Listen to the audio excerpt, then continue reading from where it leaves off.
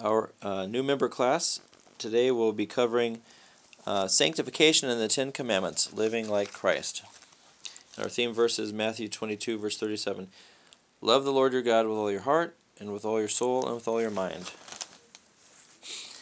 Okay, so today as we talk about what it means to live as Jesus' disciples, let's start with a word of prayer.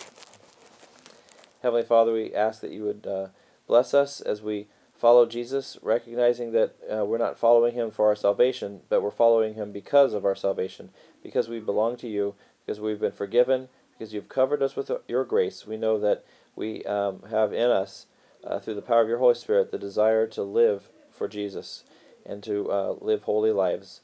Bless us, Lord, in this pursuit of sanctification according to your good and gracious will. In Jesus' name, amen.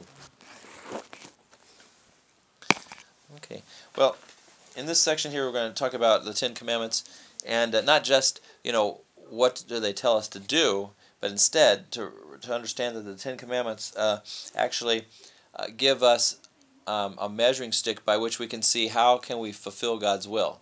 And that's actually called, there's three uses of the law that we can talk about, and we'll talk about what each of those is.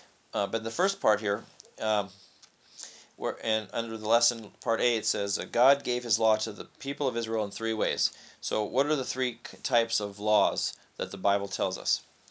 The first one there, under the Ten Commandments from Exodus 20, what type of laws do you think those are? Thou shalt not. That's right, thou shalt not. And then it talks about not stealing, not killing, not committing adultery, not coveting. And those all fall under the category of moral law. Oh, okay. Right, so that's the thing we're looking for. So the moral law is God's desire for us to keep that. Okay, then the next blank there says laws for ancient Israel, like Deuteronomy 24. And in Deuteronomy 24, it kind of lists some of the things that the Israelites were supposed to do. They were supposed to, care for the poor, right? They were supposed to allow the poor people to come into their fields, and after they harvested, that they had to leave if anything fell. Right. Yeah, so the poor people could glean the fields, and that was actually a commandment. So what type of a law would that have been? To share, provide for. Mm-hmm. Right, and it was for the state of Israel, for the national state, so we call those civil laws. Okay? Civil laws. So that's what we're looking for. The first one is moral law, civil law, and then the last one are the rules and the regulations that govern the rituals of the Old Testament's worship and sacrifice. And in the book of Colossians it says that these types of things are a shadow of Christ. And so even though we don't do them today, then the reason is because they've already been fulfilled in Jesus. Right. For instance, the Old Testament says not to eat any animals that have a cloven hoof and don't chew the cud, which is the pig. Right. So if the Bible says not to eat pork, do we still have to follow that law? Only if it applies to how we feel, I think. If Well, it's so said to us. those types of laws are what types of laws? Do you know what they're called? See, these were rituals and ceremonies, so they're called ceremonial laws. Ceremonial laws. Yeah, sometimes they're called kosher laws. Okay? Oh, okay. Right. So the Jewish people call them kosher laws, and so these kinds of ceremonial laws, they include hand washings, and they include, like during Passover, they told the people to take all the yeast out of their house. Right. Anything with yeast in it, so they get rid of all the bread, crackers, anything, got everything that had yeast. They clean their house out. So, and different types of things, like during the season of booths, you had to celebrate the booths, and there was Purim, which is during the time, celebration of what happened during the time of Esther, and then there was the Hanukkah, the celebration of the lights that survived in the temple during the Greek occupation in the 2nd century BC. So each one of these are ceremonial laws, and so these three kinds of laws, the moral, civil, and ceremonial, are these things that we have to continue to do? And I guess it depends on how you look at it. first of all, do we have to follow all the 10 Commandments in order to get into heaven? No. That's right, we don't, because and it's not because God lowered his standards and said, Right. I'm just going to let you in anyways. No, instead, Jesus came and he fulfilled them for us. He actually lived the perfect life we couldn't live. So the moral law was fulfilled by Jesus. Well, he also fulfilled the civil laws and the ceremonial laws. Right. And so even though we're not held accountable to those things, the punishment for failing to do them is paid for by Jesus. Right. And then the requirement to fulfill them is something that we don't do because we have to, but now it's something we do because we want to. That's right. And so those 3 kinds of laws, in a way, we don't have to do them because Jesus did them, but we do them because we are free from sin and we want to do them. So the 10 Commandments are things that we continue to follow. But what about the civil and the ceremonial laws? Well, civil laws in the Old Testament are all about the people of Israel caring for the poor, the widowed, the orphaned, and the alien. So as Christians, do we still do, we might not have to do the letter of the law, but does the principle of the law? The spirit of the law, I should say. That's right, the spirit of the law. So the spirit of the law is still seen. How do Christians fulfill those civil laws today? What kinds of things do we do for the poor, the widowed, the orphaned, and the alien?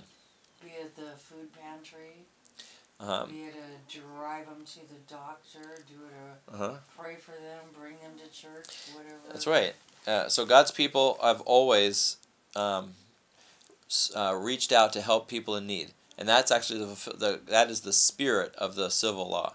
Right. Okay. Yeah, and then also the civil laws because it was given to the ancient nation of Israel during a specific time in history, and the nation of Israel, didn't exist for a long time, and even today, the nation of Israel is not a theocracy; it's a democracy. The state of Israel is not. They don't.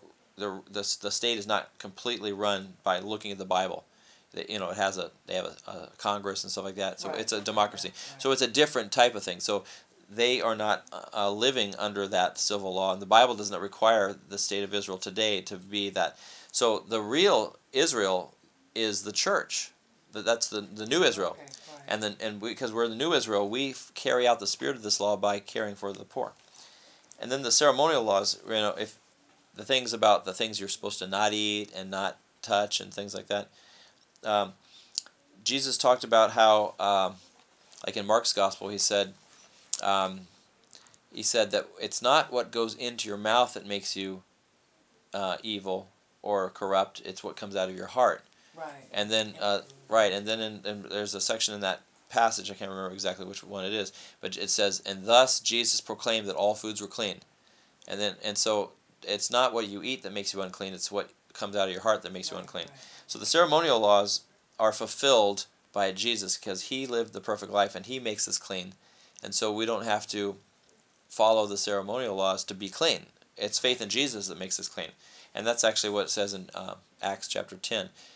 There's a story about how Peter was on the roof and he had this dream or a vision and a blanket was lowered down from heaven, and Jesus says, "Get up and kill and eat." And he says, "Oh Lord, I've never eaten any of these foods before," because he saw all kinds of, he saw reptiles and maybe lobster, and he saw pork, and he saw things that he'd never eaten before because they were unkosher. And Jesus says, "What I have declared clean is clean." And this happened 3 times. This vision of a sheet being lowered down. I don't really remember that. So that's Okay. Acts what? Yeah, Acts chapter 10. We can look at it real quick. Well, let's look at it real quick, and it's a story of the vision of these unclean foods, and by showing him this, Jesus was actually declaring that what Peter says, "I've never eaten such unclean foods," and Jesus says, "What I have declared to be clean is clean." And then the thing that happens right after that is the reason why he saw the vision. Okay, so on 1066, Acts 10. Acts chapter 10. Okay, starting in verse 9 is the vision. Okay. Okay. And it even says Peter's vision. Yeah. Wow. Okay, so about noon the following day, as they were on their journey and approaching the city, Peter went up on the roof to pray. He became hungry and wanted something to eat. And while the meal was being prepared, he fell into a trance. He saw heaven opened and something like a large sheet being let down to earth by its 4 corners. It contained all kinds of 4-footed animals, as well as reptiles and of the earth and birds of the air. Then a voice told him, "Get up, Peter, kill and eat." "Surely not, Lord," Peter replied. "I have never eaten anything impure or unclean." The word there for unclean is the word for unkosher. Oh, okay. Yeah. Right? The voice spoke to him a second time, "Do not call anything impure that God has made clean." This happened 3 times, and immediately the sheet was taken back into heaven. And then, so he saw this vision, and Jesus is telling him that he can have these foods, but it wasn't just about the food, because, see, what were the types of people the Jewish people would not talk to? Do you remember what they're called? If you weren't a Jew, a non-Jewish person was called a Gentile. Yeah. Okay. So the Gentiles were unclean, just like the unkosher foods were unclean. So you have unkosher foods and you have unkosher people. Foods you can't eat and people you can't talk to. And Jesus is saying by this vision, okay, I'm declaring that these foods are clean, because what makes you unclean isn't what you eat, but it's what's in your heart. And the same with who And you associate it's right. with or talk That's to. right. Talking to somebody doesn't make you unclean, because otherwise, how would you ever share the gospel with people who were non-Jewish? Then, unbelievers. That's and, right. Yeah. Okay. So, because now he's saying that Gentiles could be believers, right? Correct. Because before this, they would say that, well, I can't talk to a non-Jewish person because they're unclean. And Jesus was saying, but there are those non-Jewish people who I want to include in my family, in my kingdom. Okay, and then it says that in the rest of this passage, in verse 17, while Peter was wondering about the meaning of the vision, the men sent by Cornelius found out where Simon's house was and stopped at the gate. They called out, asking if Simon who was known as Peter, was staying there. While Peter was still thinking about the vision, the Spirit said to him, "Simon, 3 men are looking for you, so get up and go downstairs. Do not hesitate to go with them, for I have sent them." Okay, because Cornelius was a Gentile centurion. He was a soldier, in the Roman army. And so why would a Jewish person talk to us, not only a Gentile, but a Roman soldier, Yeah. And so he... if it wasn't for the fact that he had this vision, the Holy Spirit told him, don't hesitate to go with him. And the vision was telling him this is what God was going to do. He was going to make these unclean people clean through faith in Jesus. Okay. So that's what it's talking about. And so that has to do with the ceremonial laws, that God makes things that were unclean, he makes them clean. And so we're not held to the ceremonial law because those things have been fulfilled by Jesus. But it doesn't, just like we talked about the spirit of the law, the spirit of the ceremonial law is found in Jesus Christ. So what are the things in the Old Testament that people did in order to become part of God's kingdom? They were circumcised, and then they participated in the sacrifices. So if the Bible says those are a shadow of the things that we have in Jesus Christ, then what has superseded the Old Testament signs? In the New Testament, what does a person receive in order to become part of God's kingdom?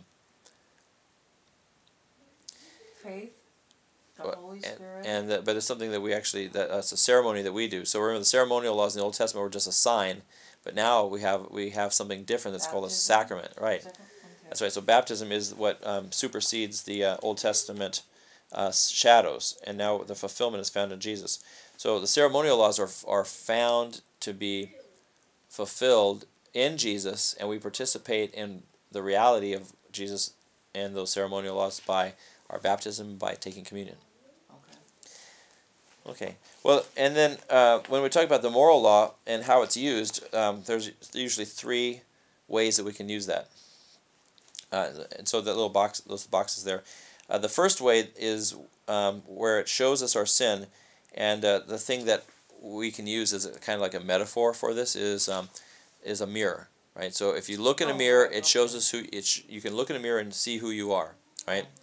And so if the 10 Commandments are used like a mirror, they show us our sin, right? When you look at the 10 Commandments, you say, "Oh, I have done those things, and I'm a sinner." So that's the first use of the law. Okay.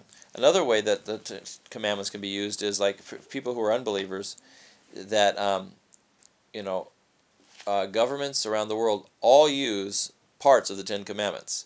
Right, and so what is one of the reasons why an unbeliever might obey the commandment, "Do not murder"? Because it's the law of the land. That's right. And what happens if they break it?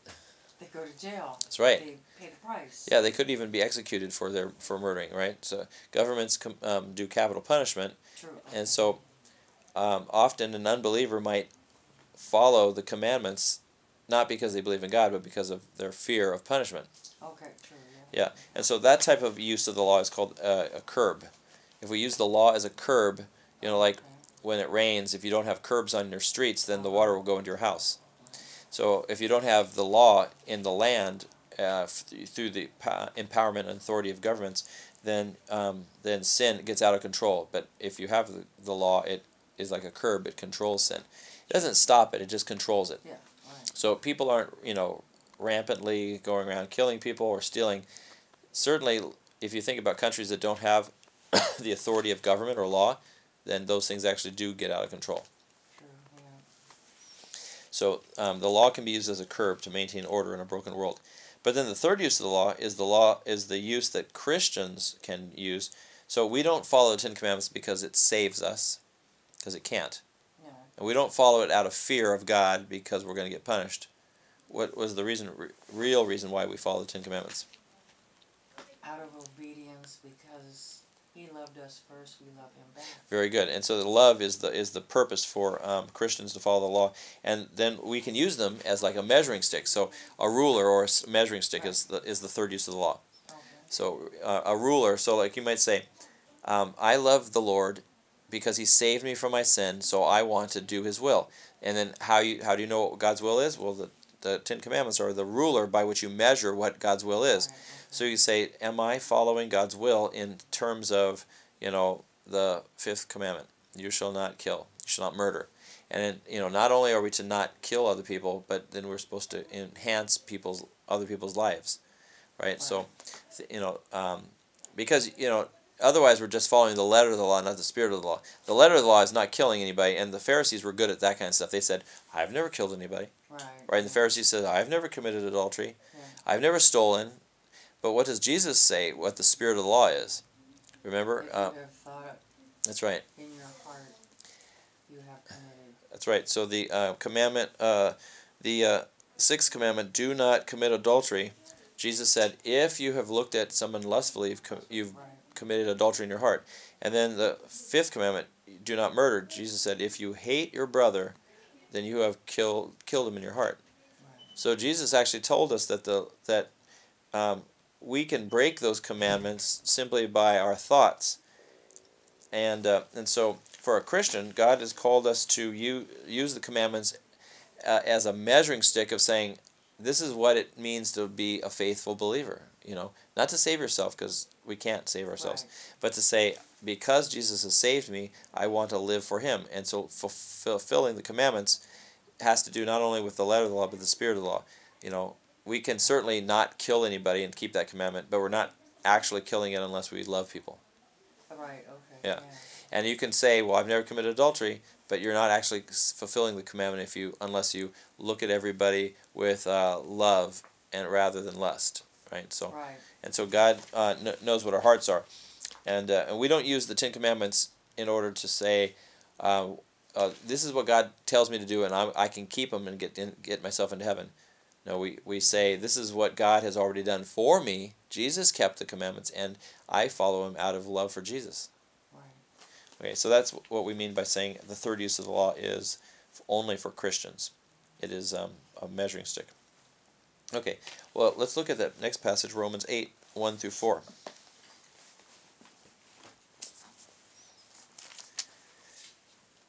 Okay, and so this tells us about what Jesus has done for us concerning the law.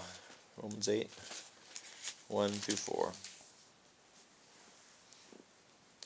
Okay, you found it? 1096. Can you read it? Therefore there is now no condemnation for those who are in Christ Jesus, because through Christ Jesus the law of the Spirit of life set me free from the law of sin and death. For what the law was powerless to do, in that it was weakened by the sinful nature, God, by sending His own Son in the likeness of sinful man to be a sin offering, and so condemned sin in sinful man, in order that the righteous requirements of the law might be fully met in us, who do not live accordingly to this sinful nature, but according to the Spirit. Okay, thank you. So you can see there that that we couldn't fulfill the law by ourselves, but Jesus did it for us. Right. So, the fill in the blank there, it says, there is now, No condemnation. very good, no condemnation for those who are in Christ Jesus. So that shows that the Ten Commandments are not about condemning us, because in Jesus Christ, faith in Jesus means that there is no condemnation. And then the rest of that verse, it tells us that because through Christ Jesus, the law of the Spirit of life set me Free. That's right. Free from the law of sin and death. So we're set free from the law of sin and death. The law brings us death because it tells us if you disobey, you'll be condemned. But Jesus sets us free from that law of sin and death. He means that we don't have to worry about going to hell. We don't have to worry about, on the cross when Jesus said, my God, why have you forsaken me? He experienced hell in our place, because when God withdrew his Spirit from his Son, he took his presence away from him. Separation.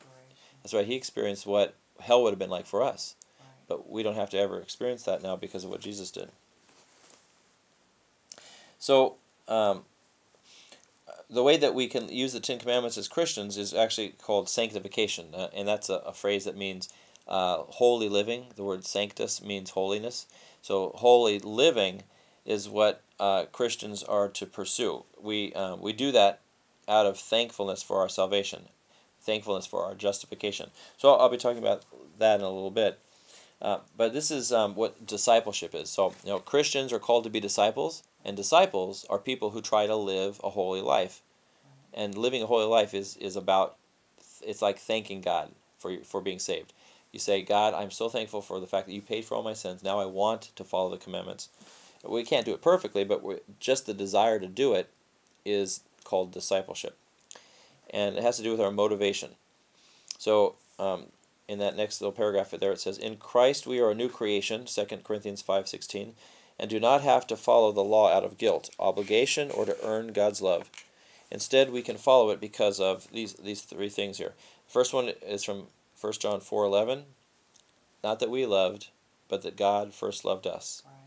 Okay, and then we also can follow the Ten Commandments because it's God's will for us, Galatians 5:16. And then also because, let's look up this last one here, Matthew 5:6. That's a good one. It's from the Beatitudes. And Jesus tells us that... 5:6. Blessed are those who hunger and thirst for righteousness, for they will be filled. That's right. So following the commandments has to do, for a Christian, more to do with hungering and thirsting after righteousness. We want to do them. It's not that we have to do them. Right. We want to do them. So we hunger and thirst for righteousness. So when we are following those commandments, it's not going to make us more righteous. We're already righteous in God's sight. He has already covered us in our baptism. He actually declares us to be His children. Right. And so this lesson is about sanctification, and the difference between sanctification and justification is kind of like night and day. The two things have to be understood in the right perspective, otherwise people get confused.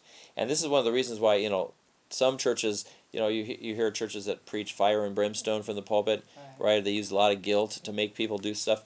Well, what they're doing is they're confusing sanctification, which is living a good life because of your love for Jesus, and justification, what does it mean to be a Christian? You can only become a Christian because Jesus has forgiven you, right? That's justification. It's just as if I never sinned. It's a declaration that God does. Like if we were standing before Jesus, the throne of God, and the devil says, "You're guilty," and then Jesus says, "But I paid for his sins," and then God the Father says, "Not guilty." Right. It's a verdict. It's a declaration. That's justification. It's God saying you are not guilty. But sanctification is, what do you do once you get released? Do you just say, well, good thing I got off? No, instead we say, man, I almost got condemned. Right. And now that I have a second chance, I want to live my life for the Lord. I want to give back. Yeah. And you saw that movie before called Pay It Forward? Have you ever seen that one? It's a good movie. No. Yeah, and that's kind of like what Jesus tells us. He says, I've done this wonderful thing for you, and I don't expect you to pay me back, but what you can do is pay it forward. Do a good thing for others. So when I understand the principle, but no, I didn't know there was a movie. Yeah, it was a good movie called Pay It Forward. It's about this little kid, and I think he was dying. And how old is that? it came out like maybe 8-10 years ago. Really? Yeah, Okay. it's still around. I think I have the movie. I can loan it to you if I can find it. Pay it forward. Yeah. The other one, while I'm thinking about it, you had mentioned a couple Sundays ago about a movie from the missionaries and the missionary father who was killed, and his son went on to preach to those in Africa and that kind of stuff. I have to look that up. I can't remember what it was. Me either, and I didn't write it down fast enough, but I wanted to get my brother a copy. Yeah. Since he is a missionary in Africa. Oh, okay. Well, I'll go look at my notes. Okay. Okay. So, what we're going to do now is look at the Ten Commandments from the perspective. When Luther wrote down in his small catechism, he said these are the things that every Christian should teach their family members. So he specifically wrote this catechism for parents to teach their children. Okay. And in that he lists the Ten Commandments, but he didn't just say these are things you have to do. Instead, he said in the Ten Commandments, God is giving us the commandment as a way of protecting a gift. What gift what are the gifts that God is preserving for us in the commandments? For instance, the first commandment says, "You will have no other gods." If we disobey the commandment, what we're doing is we're forfeiting the gift of His love and forgiveness. That's right, of God. God Himself is the gift. He is the gift. Okay, If you don't worship God, if you have another God, then what you're doing is you're losing God as you're losing His love. You're losing your relationship with Him. And a relationship with an idol is nothing. It's like a piece of stone. Yeah. So it's actually trading everything for nothing. Right? It's like it's a totally bad trade, and yet the devil is tricking people into doing it all the time. Oh, don't worship God. Why don't you worship this other thing? Why don't you worship pleasure, or worship drugs, or worship alcohol, or worship another person? And by doing so, we give up God Himself. He's the gift. Second commandment: you will do not misuse the name of the Lord your God. The gift is His name, and what do we use God's name for? There's appropriate ways and there's inappropriate ways. The inappropriate ways, of course, are cursing. But are there times I use it for help. But we can use God's name to do what? To bless. That's right. We can call on Him in the time of trouble, so we can pray to Him. Right. When we're in church, when do we use God's name? When we pray. Right, for praying, for praising, praising like in songs and worship, and then for giving thanks. So those are the three things that the Bible uses those phrases: prayer, praise, and thanksgiving. So God's name is a gift to be used for prayer, praise, and thanksgiving. Right. And the third commandment: remember the Sabbath day and keep it holy. Well, the Sabbath day was the seventh day, which in fact was actually a ceremonial law. Christians are not required to worship on Saturday because that ceremonial law has been fulfilled by Jesus. Right. Let's look at Colossians chapter 2, which I quoted earlier. But that's really the answer to this idea about the ceremonial law. Because there are some some people who claim that if you do not worship on Saturday, then you cannot be a real Christian. But if that were true, why would it say in Colossians chapter 2 what it says? Well, see, and out here, this used to be total Seventh-day Adventist country. Yeah. I had quite a few friends. And Seventh-day Adventists, what do they say about people who worship on Sunday? Do you know? They are not truly saved. That's right. So they're saying that your salvation is dependent on what you do and by keeping an Old Testament law. The Old Testament law, if it were true that we were to worship on Saturdays only, then why would it say in Colossians 2, verse 16? Therefore, do you see it? Uh-huh. Yeah, therefore, do not let anyone judge you by what you eat or drink. Remember, in the Seventh-day Adventists say that you have to be a vegetarian. If you eat meat, you're sinning. Oh, and absolutely no pork, yeah. Yep. Or with regard to religious festivals, a new moon celebration, or a Sabbath day. Notice he's saying, don't let anyone judge you on whether you worship on a Sabbath day or not. That's what he's saying. These are a shadow of the things that were to come. The reality, however, is found in Christ. See, Jesus is our Sabbath rest. See, the Sabbath day was about resting, but it wasn't just about physically resting, but what's greater than physical rest? Emotional, mental, spiritual. That's right, spiritual rest. Because physical rest is something that you only do for a while, then you got to go back to work. Spiritual rest is the rest from the work of salvation. We don't need to work for our salvation. True, okay. We can rest in Jesus Christ. So Jesus is the fulfillment of this, and the reason why we can say that is because the book of Hebrews actually says so. If you turn with me to Hebrews chapter 4.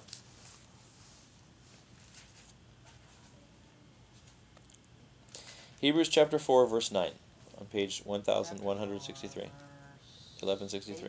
9, there we go. Yep. So Hebrews chapter 4, verse 9 says, "There remains then a Sabbath rest for the people of God. For anyone who enters God's rest also rests from his own work, just as God did from his." And, in this chapter it talks about how Jesus is our Sabbath rest. So if Jesus is the one who fulfilled the Sabbath day by making it holy and by resting in, he had 100% trust in the Lord. And when he died, Jesus, he lived a perfect life, and then the Father raised him from the dead. And that was proof that everything he did was acceptable to the Lord. So when we rest in Jesus, and we rest in his perfect life that he did in our behalf, then we are resting in Jesus. So Jesus becomes our Sabbath rest. So it's not resting on Saturday or worshiping on Saturday that God is really wanting us to do. What he wants us to do is put our trust in God and his promises. Trusting in God and his promises. And remember on the Sabbath day, a lot of times the Pharisees would argue with Jesus and they say, "You're breaking the Sabbath, right? You're healing somebody on the Sabbath." Or doing anything. That's right. And Jesus said, "Well, my Father hasn't stopped working." And what he's talking about is on the seventh day, the Father only stopped. He rested from the work of creation, but he didn't stop working because he continued to uphold his creation, Right. to keep everything moving and going. He continued. God didn't stop providing the rain on the Sabbath day, right? No. So God the Father didn't stop resting, and Jesus said the same thing. My Father hasn't stopped resting, and neither have I, because Jesus came to seek and save the lost. Right? The whole reason why God upholds the universe is he wants to save as many people as possible. Right? If the universe stopped, then life would end, and nobody else would have a chance to be saved. Salvation has to do with accepting the gift of God's love. So that was a long answer to number 3 about the Sabbath day is really about the gift of God's word and worship. And we fulfill that by doing what? Where do we show love and respect for God and worship? Well, coming to his house and worship. That's right. So the Sabbath day, keeping it holy, has to do with worshiping God, not about resting on the seventh day. Right? Right. It's nothing wrong with resting on the Sabbath day. But if you're not going to God's house, then what you've done is you've not shown any respect for God and his word and for worship. God invites us to his house to worship him.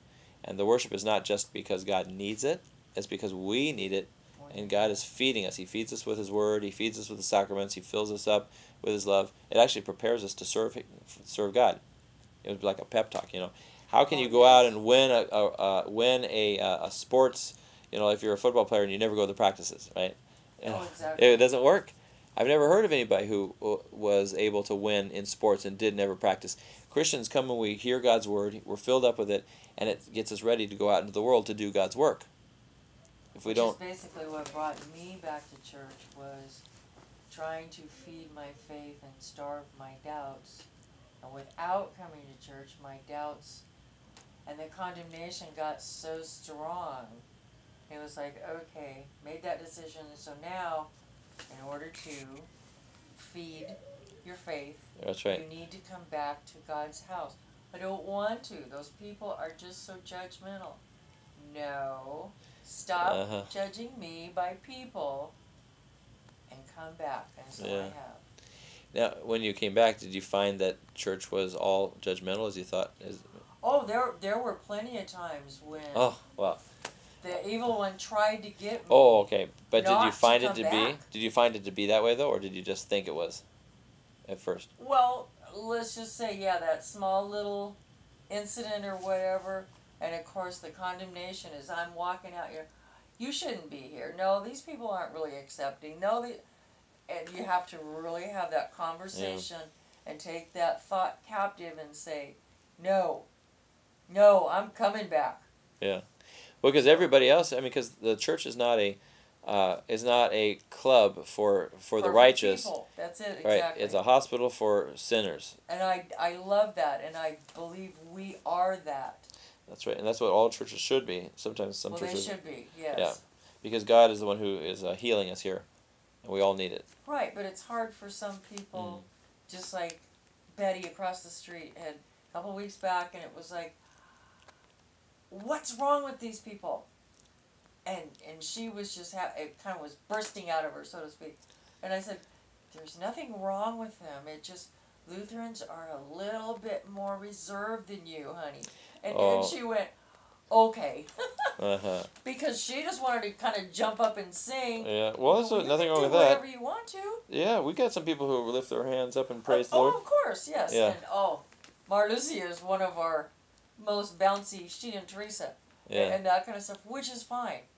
But for some reason, she was feeling stifled. And it was like, okay, but you know what, babe, go for it if you want to. And that's all it took was, and then she started singing again. Good. So. Yeah, and the way that we worship shouldn't be. I mean, sometimes it's good for people to be with people who are going to worship in certain ways. Right. But we shouldn't judge other people because they don't worship the way we want to. Exactly. Right, and vice versa. And that's every church has a problem with dealing with the way that they think worship should be, and if you have people who worship a different way, then there's always that kind of maybe like a conflict a little bit. But out of Christian love, we should recognize that worshiping God, doing it in general, that's the important thing, and how we do it, we shouldn't get on people's case about. Well, about that's just, I'm only responsible for me, not anybody else or what anybody else does. Yeah. Yep. Okay, well, as we look at the other commandments, then each one of them is really based on the protection of a gift. If we follow the commandment, then we're able to receive the gift that God gives to us. So honoring our parents is about the gift of authority. Not killing or murdering is about preserving the gift of life. Not committing adultery is God's desire to preserve the gift of sexuality and marriage, because God knows that sexuality is a powerful thing, and it's kind of like fire. Fire is good when it's in the fireplace, but if it's out of the fireplace in the middle of your rug, then it's dangerous. And so sexuality outside of the confines of marriage can become a dangerous thing. Consume. That's right. And so God intends for it to be enjoyed in the right context. And when we disobey His will, then we have lost the gift of sexuality in marriage. His commandment not to steal, the seventh commandment, is about preserving the gift of possessions, right? We want to preserve not only our possessions, but help other people keep what they have. Right. And then eighth commandment, do not lie about your neighbor, is about preserving the gift of integrity and reputation. And then the last two commandments about coveting, the first one says, do not covet your neighbor's house, and that's to learn to have satisfaction with your possessions. And then the 10th commandment talks about do not covet your neighbor's spouse or servants or animals or anything that's your neighbor. So that, I guess if we're going to kind of see how different that one is from the first, because some Christian groups will lump the last two together, and then they'll make the second commandment, they'll actually make number one into two commandments. Yeah. Okay. So the 10th commandment is really about learning to have satisfaction with your relationships. So satisfaction with your possessions and satisfaction with your relationships is the gift that God wants you to have. And so not coveting is important, because it's the beginning of sin. It's where sin starts in the mind, right, and then it goes to your actions, right? In the book of James it says, sin is conceived in your thoughts, and then it gives birth to your actions. And then if you live in the sinful actions long enough, then it leads to death. right. So that's the way sin works. So it doesn't really make any difference how we number the commandments. The Bible says that there's 10, and it doesn't tell us what the numbers are. And actually in the Hebrew, it doesn't actually even call them commandments. It says the 10 words. That's what the Hebrew is. Oh, so God gave Moses 10 words. The 10 words, the words of life. And so, I mean, obviously there's more than they're more than just words. Right. But the word, their word, the 10 words means that they're not just commandments, but they're instructions that tell us how to live a faithful life. So that's why we talk about the third use of the law is a correct use, because for a Christian, we don't just say, what do I have to do to save myself? We say these are God's words or instructions or descriptions. That's a better way. Okay. Instead of a prescription. See, a prescription is like when a doctor gives you a prescription. Yeah. Follow this prescription and you'll get healthy. God didn't say follow the commandments and you'll get healthy. He said this is a description. He says I've already saved you, and now these are a description of what it looks like when a person has faith in me. There you go. Yeah. Right? Yeah. So, and that's what the difference between justification and sanctification is. In the bottom of my sheet there, I have a little. Yeah, that's good. I have a little diagram. Okay, so if you made like a lifeline, and the beginning of your eternal life begins with your baptism or your faith in Jesus Christ.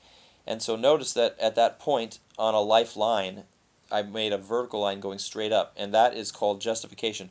Because justification, just as if I never sinned, that actually happens in an instant. When God justifies you, it's not like something that slowly happens. God doesn't accept you a little bit at a time. Oh, yeah, no, He accepts okay, you all at instant, once. yeah. Right? So when you're baptized, God says, I've declared that you're my child. Or if you are an adult and you haven't been baptized yet, you're still justified when you have faith in Jesus. Right? When the thief on the cross said to Jesus, remember me in your kingdom, and Jesus said, today you'll be with me in paradise. He didn't say, you might get into paradise if you work hard enough, or maybe after you die you go to purgatory for 100,000,000 years. No, he said today. So he said that there was, it was just as if he had never sinned. His sins were washed away. God accepted him because of his faith in Jesus. So justification is something that happens immediately, and notice that the line goes up to the top, and there's this dotted line that represents perfection or heaven. So in God's eyes, when we're justified, we're made perfect and holy. And it's just as if we're in heaven. Because in heaven we will be holy, Yeah. but God looks at us as if we're already in heaven. He looks at us as if we're already perfect. Now, it's obviously that God knows that we're not perfect. But the thing is that he treats us one way, and he gives us his Holy Spirit so that we can work on the sin that we still have. So that's what the sanctification is. Notice that the line starts at your baptism or your faith at the same time, but whereas justification goes all the way to perfection and God treats you that way, sanctification is something that slowly continues to grow, and it won't make it to perfection until we're in heaven. But it's something that God intends for us to be growing in. So throughout your life, your sanctification is something that God wants to go upward. Should be growing upward. Line. Right. Now, if it were to flatline, if our sanctification died, then the only way it could be resurrected is through the power of the Holy Spirit. Right. So we never lose hope on a person who maybe believed in Jesus and then they fell away from the faith, because Jesus said, I am the good shepherd. Right. If one of my sheep wanders away, what is he going to do? Oh, he comes to get you. He's going to look for you, and he's going to bring the lost home. So sanctification can nosedive, but it can start going back up again when we have faith in Jesus. And so, whereas justification is something only God can do, sanctification is something we do in cooperation with the Holy Spirit. And so that sanctification is holy living, and it's actually a response, 100% response to what Jesus has done for us. So what kinds of things would sanctification include? Holy living. Remember, we look at self-control. Okay. Kindness and patience with others. Discipleship. Very good. Yeah, being a servant to others. That's right. So you could look at passages like Galatians 5, verse 22 is the fruit of the Spirit. That's sanctification. Love. If you are producing fruits of love, joy, peace, patience, goodness, kindness, gentleness, and self-control, then you are growing in sanctification. If, like 1 Corinthians chapter 13 talks about how love is patient, love is kind, does not keep record of wrongs, it does not, does have to have its own way. Right, and it goes on, love never fails at the end of that section. That shows us that sanctification can be seen when we're growing in love and those different aspects of love. Okay, so, and so when we look at sanctification, we recognize it's something that God intends for us, and then we can use the Ten Commandments as a way of like trying to measure our sanctification. Am I being loving? Am I preserving other people's life? Am I avoiding adultery by preserving my marriage and helping other people preserve their marriages?